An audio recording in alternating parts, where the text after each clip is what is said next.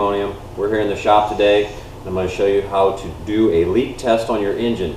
You're going to need an old spark plug and an air coupler off your air tool. What you're going to do is you're going to take and you're going to break out the porcelain that's in this spark plug. And then you're just going to be left with the spark plug body, the metal body. And then you'll take the coupler itself and you'll insert that into the plug body and you'll weld that in there. And when you get that done, you're going to have something that looks like this. And what we're going to use this for is we're going to screw this into the head and we're going to put air into the engine. And at which point, if it leaks, it's going to let us evaluate the engine at that point to see what is going on inside of it.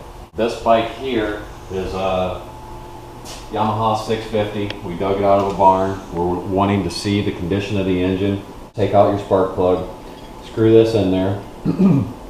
Bring the piston to top dead center on compression stroke with the intake and exhaust valve closed, and you'll just tighten this up just like you would a spark plug. You plug in your air line there. We're going to use regulated air here. We don't want to use full line pressure, shop line pressure. What we're after here is anywhere between 6 to 10 pounds approximately. Get this plug. And as you can see, we're at 3 pounds right now, and I can already hear it leaking, so we'll go ahead and turn this up to about 9 pounds. Now with the piston at top dead center and both valves closed, this engine is leaking air. For example, to check your intake valve, you'll wet the back of your finger and you'll put it in front of the carburetor with the carburetor throttle blade wide open.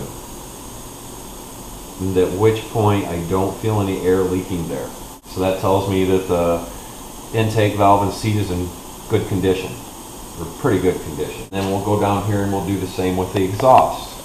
If air was leaking past the exhaust valve and seat, I would be feeling air here. Now what we're going to do is we're going to check the crankcase. If this were like a Harley or a V-twin, you'd go to the head breather or to the oil tank to see if there was any air there. Immediately right there, that is where my air is coming from. So that tells me piston bore, rings, pistons, something's worn in there. And it's blowing air past by and through. And just that quick, I evaluated this engine. So this engine is going to need rebuilt. This is a very simple, straightforward to do, don't cost a whole lot. Typically you have everything around the shop to put this together, and you've seen how quickly I did it.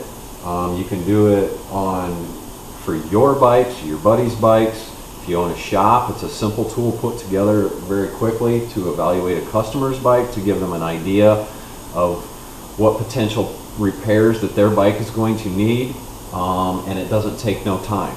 Thanks for watching my tech video, and if you have any questions, you can reach me at Pandemonium, and you can look for my monthly tech articles in Cycle Source magazine.